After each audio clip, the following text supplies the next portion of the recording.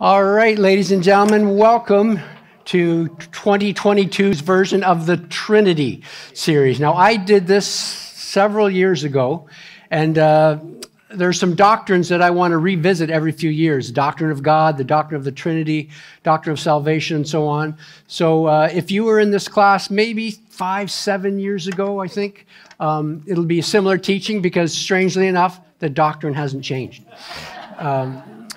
But our understanding of it needs to be revisited. You know, the Apostle Paul, in some of his letters, he said, I want to remind you of some of the things that I've already taught you. And that's what this class is about. So we're revisiting this teaching, the doctrine of the Trinity, because it is crucial to understand this teaching as a follower of Jesus. Now, when it comes to the Trinity, there's different views out there. Some people think that the whole doctrine of the Trinity is a mystery. They'll say, you know, this is just something that you can't understand. It's not understandable. You just can't get it. So you just have to accept it by faith, and it's beyond our understanding. Other people say, actually, no, it's a logical contradiction. Some people say it's an irrational doctrine. It makes no sense whatsoever, and it's irrational, and it can't be true. But I would say this, that when you properly understand the doctrine of the Trinity, it's neither of these things. It's neither this major mystery, nor is it certainly at all a logical contradiction. So, what do we mean by the word Trinity? We're going to embark on our journey today. What do we mean by the term Trinity? Well, I've given you this quiz at the beginning, okay? Now, I'm not going to ask for a show of hands because I don't want anyone to be embarrassed. But here we go. Christians believe that there are three gods in one. That is false.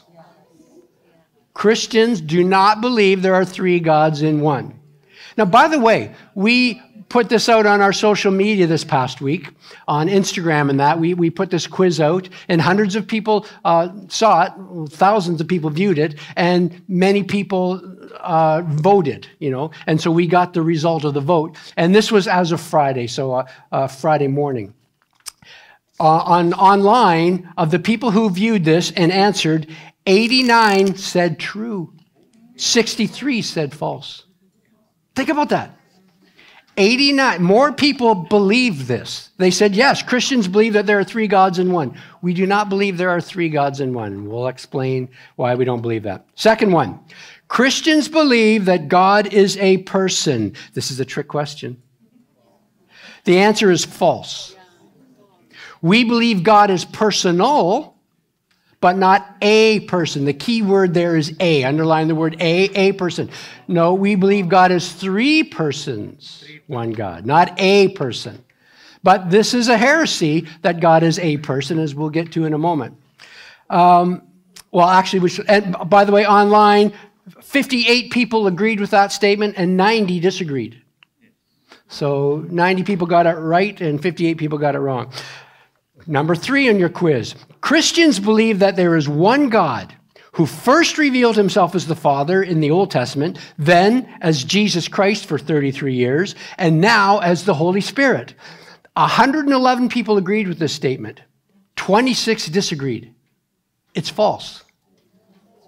That's false. That is a heresy called modalism, or monarchianism, or Sabellianism, named after a guy who taught it, Sabellius. That is not true. If you were raised in a oneness Pentecostal movement, a Jesus-only Pentecostal movement, this is the heresy you were taught. And this is the heresy that God is one person, and he revealed himself as the Father in the Old Testament, and then he switched roles and became Jesus for 33 years, and now he is the Holy Spirit. One person who took on three roles. That's a heresy. That's not biblical Christianity. Okay? Sorry to tell you that. Number 4. Christians believe that God created the Son, and then the Son created the universe. That's false. That's called Arianism, not A-R-Y, like Nazi, but A-R-I, named after a guy named Arius, who first proposed this back in the 200s. 18 people online agreed with that, and 114 disagreed, which is very encouraging. That is what Jehovah's Witnesses teach, that Jesus is a created being, and then Jesus created the universe. That's a heresy, and that's not what we as biblical Christ followers believe. Number 5, Christians believe that 3 persons combine to form one person. That's false. Again, that's illogical. But that's what some people think we teach, and so they struggle and say, that's irrational, but Christians believe that. No, we don't believe that. By the way, online, 44 people said yes to that. 86 people said no. Okay? So all 5 of those are false. As Christ followers, we do not, Orthodox Christ followers, small o, Orthodox Christ followers, we do not believe or teach any of those things. Okay? So what are the basics of the Trinity? Well, when it comes to views regarding the existence or the nature of God, there are essentially 5 options. This isn't on your outline. This is for free. You can put it somewhere on the side. First of all, there's atheism. Atheism. Now, this is from the Greek word, meaning without, theism. Theos is God. So, atheism, without God. So that's the belief that there is no God. That's one view, atheism. There is no God. Then there's the belief that's known as polytheism. Some of you, if you were raised in an Eastern religious background, this is what you would have been taught.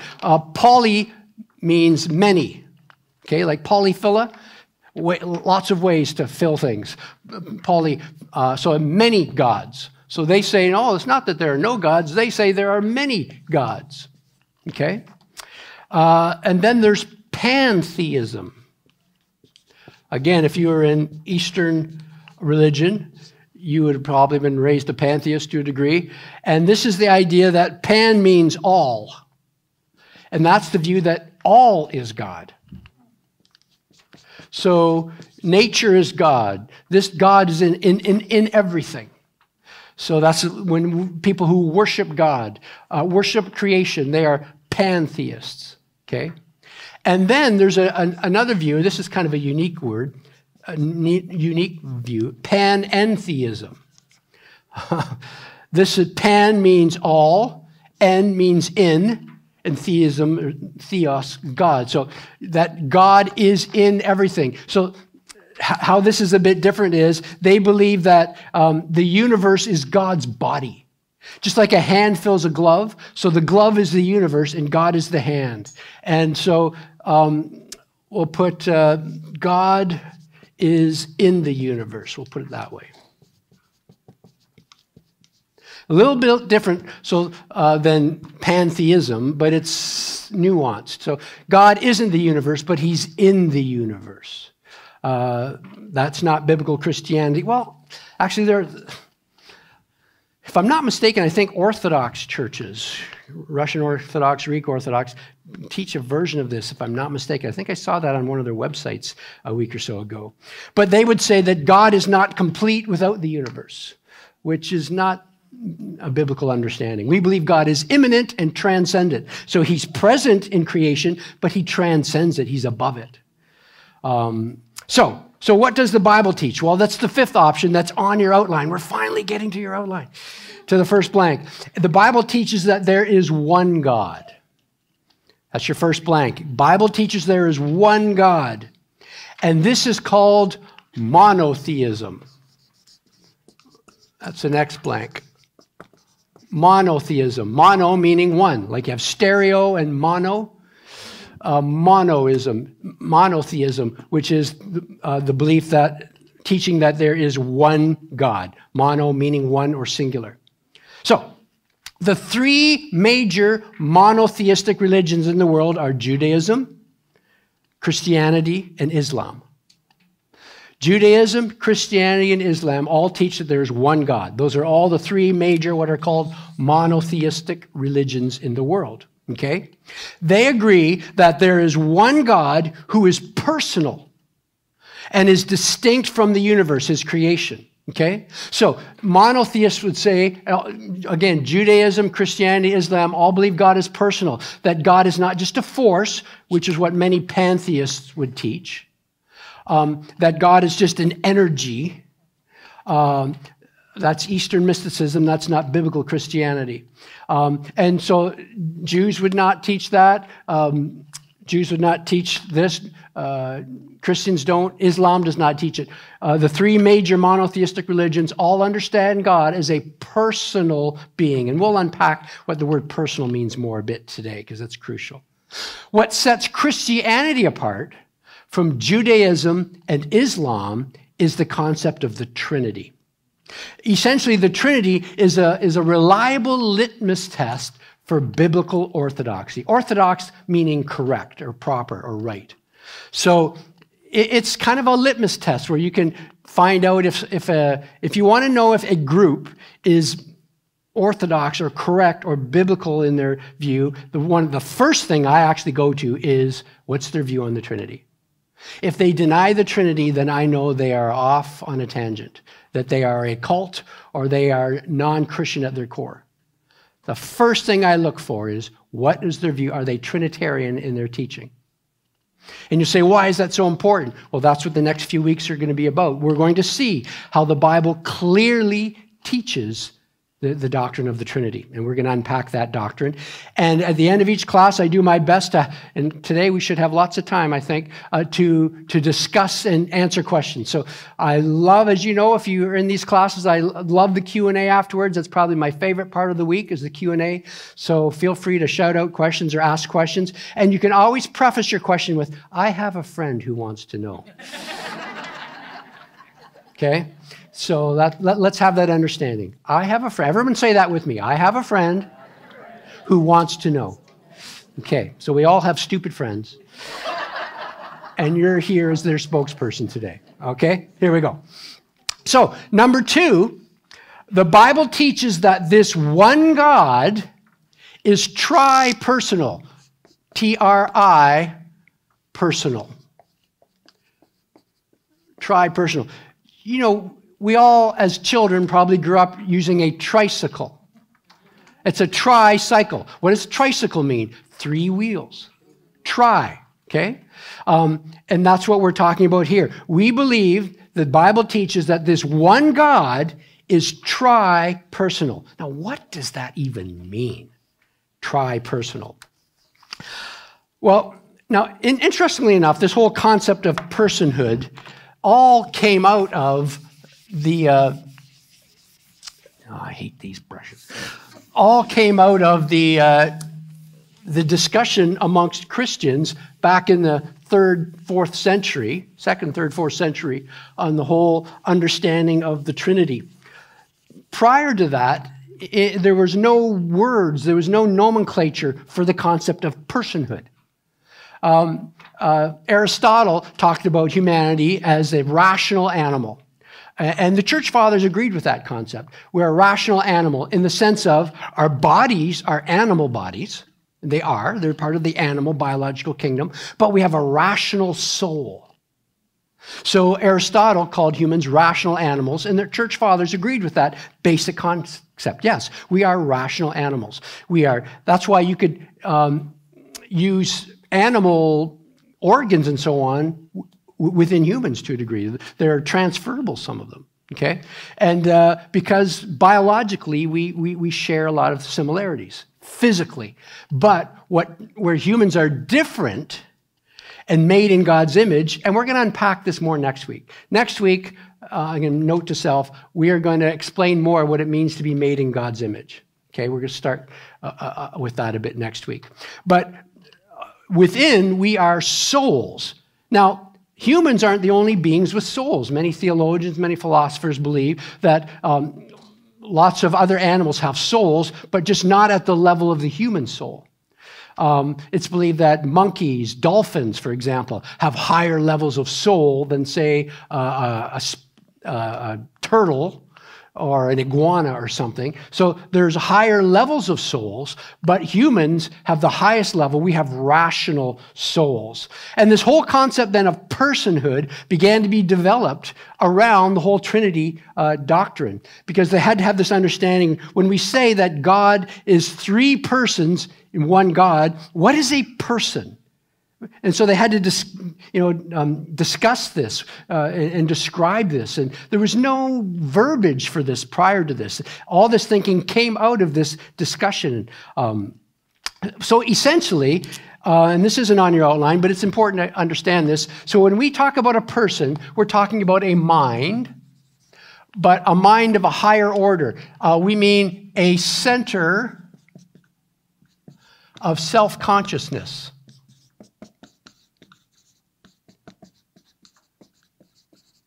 That's what we mean by a person, a center of self-consciousness. The ability to say I, say or think in the concept of I. I want, first person, that's what we're talking about. You have a first person perspective where you can say, I want this, I think this, we desire this. That's first person perspective. First person perspective is I, second person is you, and third person is they. And when we're talking first person, we're talking the I perspective. So, for example, a dog is not a person. Why? Because dogs do not have an I concept. My dog is home right now, and he's not at home thinking, I am really hungry. Animals don't think in that term. They don't have that part in their brain where they think I, thou, the I, thou concept. Me, you. Dogs go on instinct, but they don't have that sense of I and you, that sense of themselves as separate being from another being. They don't think in those terms, okay? That happens in the prefrontal cortex, which they don't have at this degree. And so we talked about previously what makes humans so unique, and we'll touch on this maybe next week more. Will, intellect, a spirit component, and emotions. We talked about this a few years ago when I did the series on the soul. SOS, we called that series, where we unpacked what is a soul and where do we get them and what do they do. And remember, we had that set of drawers on the stage, the chest of drawers with 4 drawers. And we said the soul is that whole chest of drawers, but I remember by WISE, W-I-S-E. Each drawer is a different function of the soul. It has a will. We're not going on instinct like animals. We have a will, volition. I want this. I'm going to do this. I choose this. So there's a will. We have intellect. We're rational. We have that spirit component, which is unique. We have a component where we can interact with God. And emotions, the sense of feelings and emotions. That's unique to the human soul. And this is all part of what makes us a person, or what makes a person, okay?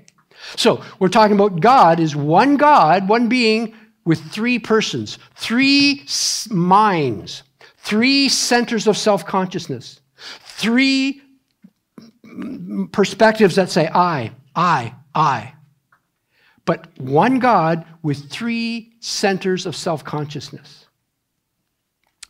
Now, what are the opposing views? And we're going to be unpacking this over the next few weeks.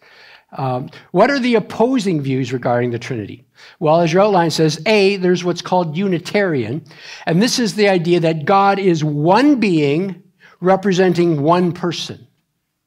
Unitarianism is the teaching that God is one being, so they agree there, but that one being represents one person.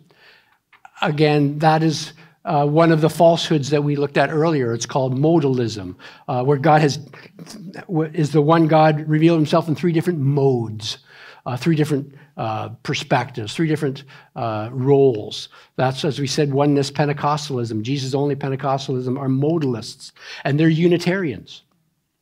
Muslims are Unitarian. Jews are Unitarian. They believe that God is one being represented by one person. As a human, you are Unitarian by experience. I am a Unitarian by experience. Meaning, I am one being representing one person. And that is our experience as human beings. That's how we were created. So it's like, I can't say, hi, I'm Darren, and I'm Joe. No. I am one. The rule of thumb for humans is one person per soul. The soul, the human soul, is home to one person. Okay? You can't have 2 persons in one soul. Why not? Because that's not how we were created. We were created to be one person per soul. Okay? But Jews and Muslims believe just like you, that believe God is just like you. God is one being representing one person. However, as your outline says, letter B, there's the view, as opposed to Unitarianism, Trinitarian is God is one being representing three persons. God is one being representing three persons. That's what Trinity means. The word Trinity means tri, short for tri-unity. Tri-unity just evolved to Trinity. Tri-unity, three united in one. Tri-unity is Trinity. Again, on your outline there, so let's take a moment, I said, to understand our terms. When we say one being, three persons, by the term being, we mean one substance, one essence, one nature. Substance, and forgive me for having to be so specific here, but we really need to understand our terms. Substance means underneath, standing, substance. So substance is the basic stuff. And stuff is a bad word because you think material. But it's the basic essence of a being or of something. What stands under it and supports all the properties that it has. The substance is the most basic form, the most basic nature, the most basic essence. You can't get any more basic than the substance, okay? It's the essential nature of someone or something. And what we're saying is God, and person, as we said, is the center of self-consciousness.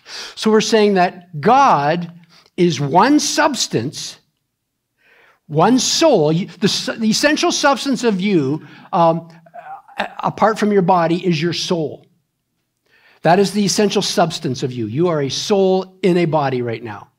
And when your body dies, you still will exist, and your essential substance will be your soul. And that one person abides in, or rides upon, or fills, if you will. These are all physical terms describing non-physical things. That's our challenge. But that one person, which is you, is attached to the substance known as your soul. God is one soul, home to three persons. It's really not that mysterious. It's not our experience of life, but it's not all that mysterious. It's different, admittedly, but it's relatively simple. One gentleman who's a former Muslim who is now a Christ follower, he put it this way, and I thought it was pretty profound. God is one what, but three whos. God's one what, but three whos. I am one what and one who. My what is, and you are one what. You are a human being. A human soul. You are one what, and you're one who. I am the who, Darren, who lives in what? This human soul. God is one what? A soul. Immaterial. God is immaterial. It's not a physical being. God is one soul, but three whos abiding in that one soul. Okay? Simple concept, as your outline says. I'm repeating a lot of this, but we need to get it into our brain. A human is one being, it's your outline. A human is one being which supports one person. God is one being which supports three persons. Okay? It's pretty simple, actually. How is this even possible, you say? I mean, how is this even rational? Well, I would ask this. What about this is irrational? There are actually no logical contradictions here. None whatsoever. The only time a logical contradiction comes into play is when you portray one of the false views as a true view. Like to say, we are monotheists and we believe three gods are in one. No, that's irrational, but we don't believe that. That's irrational. Or three gods, three persons are one person. Well, that's irrational, but we don't teach that. What we do teach is three persons in one being. That's not irrational. It's not our experience of reality, but so what? God's not made in our image. We're made in his image. What does that mean? We're going to unpack more of that next week. But the concept of the Trinity, properly understood, is entirely rational. It's very different from our experience, admittedly, But again, what's the big deal? What makes us think that God's experience of reality has to be identical to our experience of reality? And my favorite story when it comes to this is the story of the barnacles. I believe C.S. Lewis told this story. I have my own version of it, but it goes like this. You know, we know what barnacles are, those little crustaceous things that stick to the rocks and bottom of boats and things. Well, there was deep in the bottom of a lake or the ocean, there were two barnacles sitting on a rock, and they were talking to each other. And they were discussing whether or not humans existed. They'd never seen a human. They'd heard rumors. And there were some people who believed that humans existed, but they hadn't actually seen them. So they were having this debate on whether or not humans existed. And as they were debating back and forth, a wise barnacle rolled by on a shell. And they said, "Oh, wise barnacle, we have a question for you." He said, "Yes, what is your question?" They said, "Oh, wise barnacle, do humans exist?" And the wise barnacle said, "Yes, humans exist." And they said, "Oh, tell us about these humans." And they were kind of laughing because they didn't believe humans existed. They said, "Tell us about these humans." And the wise barnacle said, "Well, humans do not have shells." Well, they laughed. Every barnacle knows you got to have a shell. If you don't have a shell, the fish will eat you, right? Like, duh. "Tell us more." "Humans do not need to stick to things to live." Well, this was hilarious. Part of being a barnacle is sticking to things. That's who we are. We stick to things. Okay, whatever. Well, wise barnacle, tell us more. "Humans do not live underwater." Oh, well, they fell off their rock when they heard that. Because every barnacle knows the whole universe is made of water. That's all they've ever seen and known. They've heard rumors of non-water, but every barnacle knows that water is all that they know.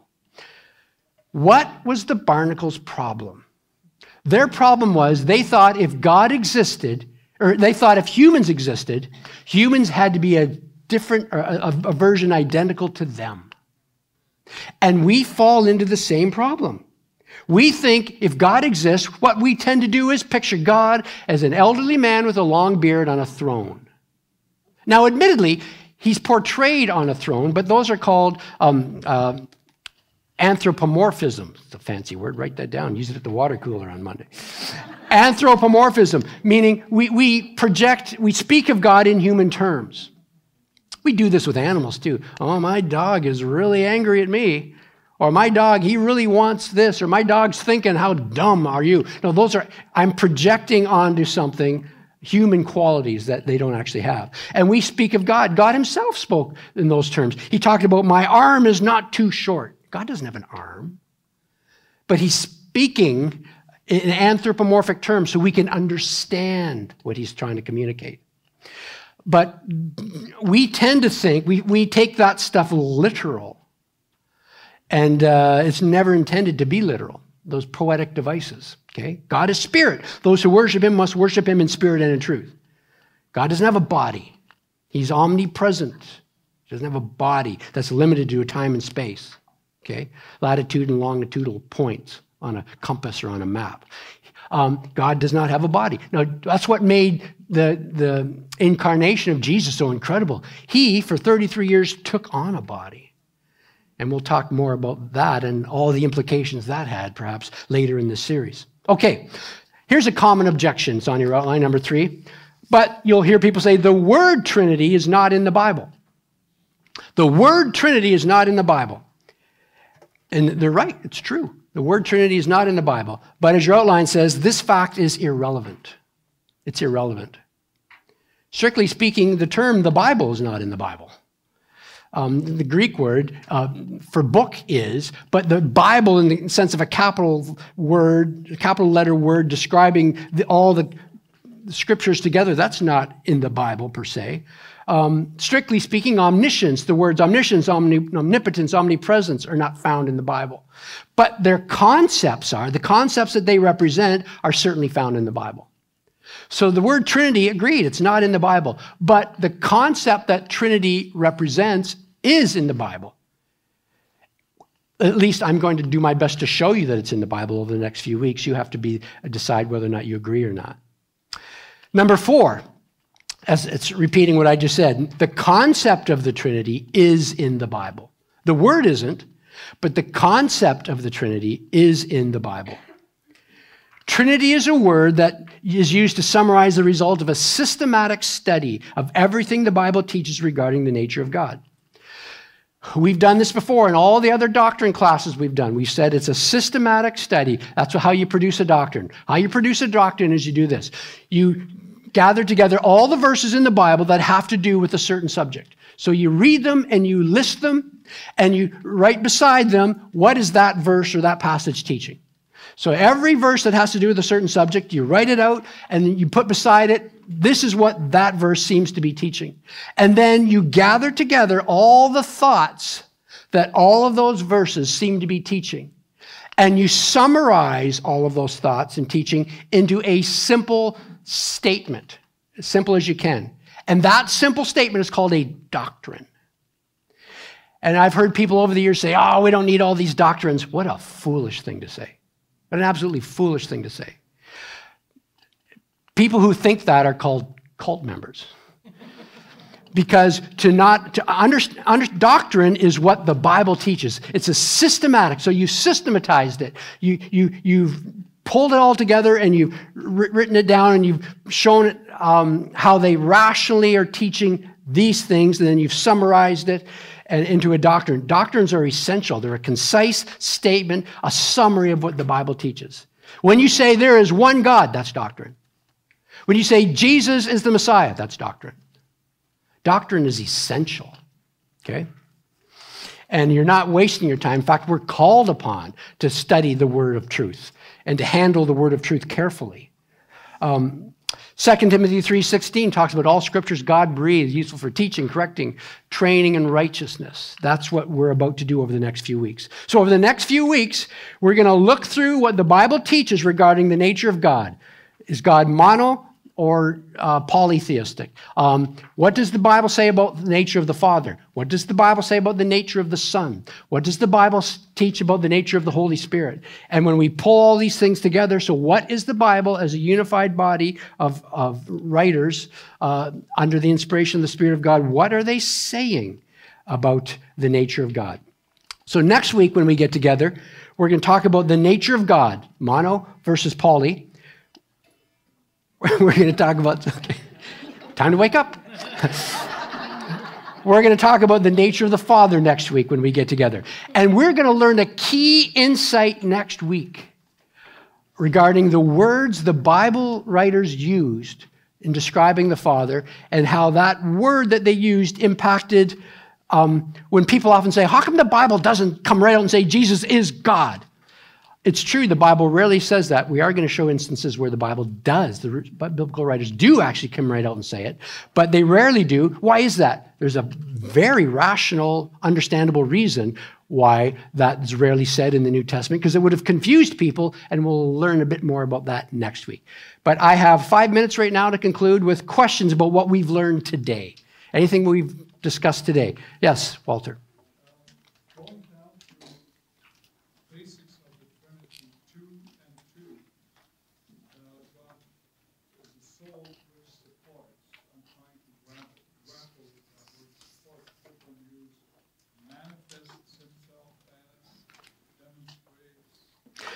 I think those could be synonyms, though when we say supports, I mean in the same sense that your soul supports or is home to your personhood. And I'm using that word in the identical way. Basically on Philippians 2 verse 7, taking on the form of, demonstrates himself as. Yes, well, he took on the form, but that's a bit different because that was more of a temporary form. Because it says earlier in that passage, Jesus, who being in very nature God. So that's talking about the substance, the very essence. He then added the form or the appearance of a man. So it's kind of a little different. Here we're talking about the soul is the substance, the source, the substance, the home field, if I'm making sense, the home turf of those three persons. Yes? So what my friend and I are understanding Yes, yeah. is that when you talk about question number 3, Christians teach that there is one God, and he is the form of Jesus, and that's wrong. That's wrong. But now you're telling us, so what I'm getting is that the soul is the one that's carrying the 3 persons. Yes. He's taking on a different body for each person, but it's like one soul represents. Exactly. Great question. And I'll repeat the question for the camera, people who are watching at home. So why is the third one wrong, where it says Christians believe that God is one God who first appeared as the Father in the Old Testament, then as Jesus for 33 years, and then now as the Holy Spirit?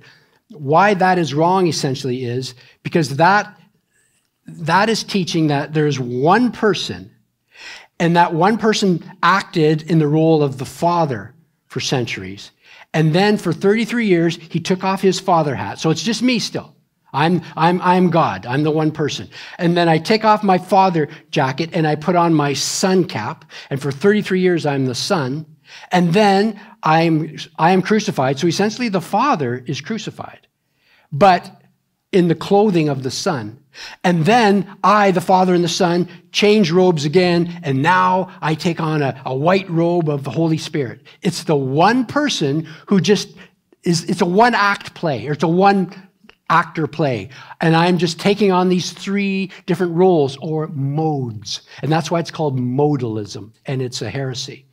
And it's not true. What we're going to learn, the Bible teaches, is that the Father is a distinct person, distinct from the Son, who is distinct from the Holy Spirit. In fact, we can take you to passages of Scripture where all 3 are present and interacting at the same time. Yeah.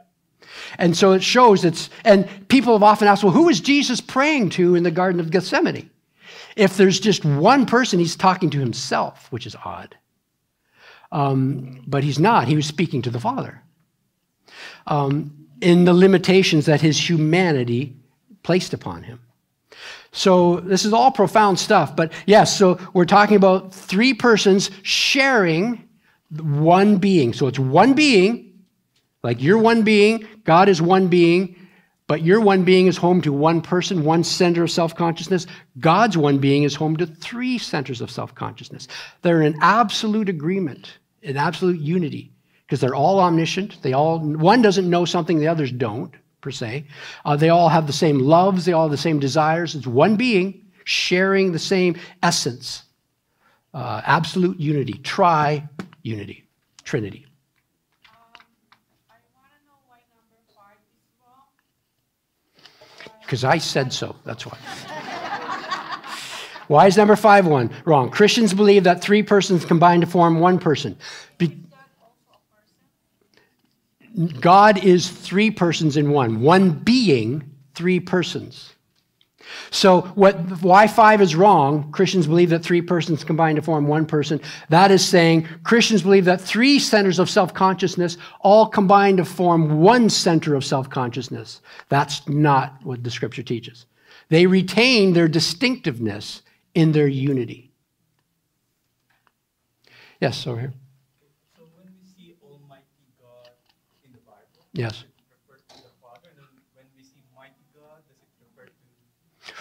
Oh, what a great question, which tells me that you've been exposed to Jehovah's Witnesses over the years. The question is, when we see Almighty God, does that mean the Father? And Mighty God, does that mean the Son? No, it doesn't. Now, admittedly, in the Old Testament, when you see God or Almighty God, that they are thinking Father. Yes.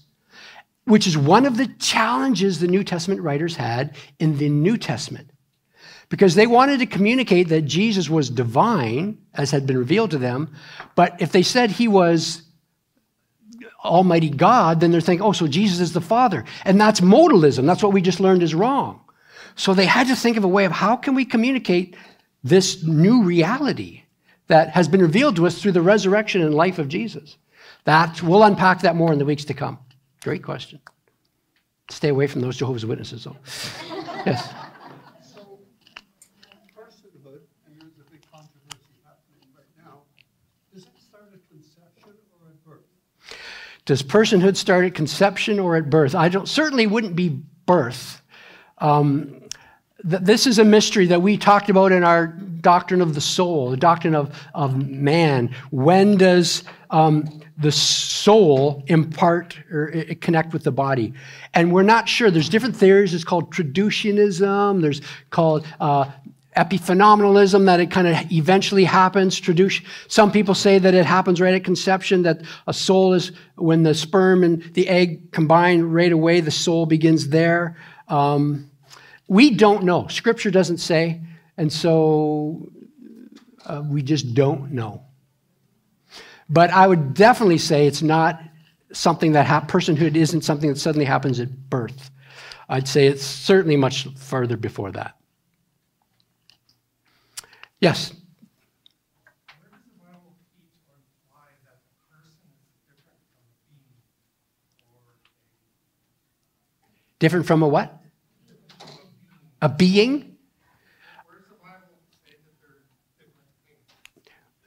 As I don't think, Dwayne, you were here when we said at the beginning that the whole concept of personhood is something that there was really no nomenclature for before the Council of Nicaea. There was no, Aristotle called humans rational animals. But this whole idea of personhood is something that evolved in human thought over the centuries. But a being, by implication, is a center of self-consciousness. A being, if it's a rational being, is because you can have animal beings and you can have spirit beings that say I and you and that are rational. And so by definition, by implication, a being has personhood in the sense that a being stands in I-thou relationships. Me, you. And anything that can stand in a first person I-thou relationship is by definition, in human terms, in human understanding, a person. It's a personal being. One last question. Yes? Who's the Lord of Psalms? Who's the Lord of Psalms? We're going to get into that. It's God, but I'm going to jump ahead. I'm going to get too far ahead of myself. Remember that question, because whenever you see Lord, it's usually capitalized, L-O-R-D, right? All capital.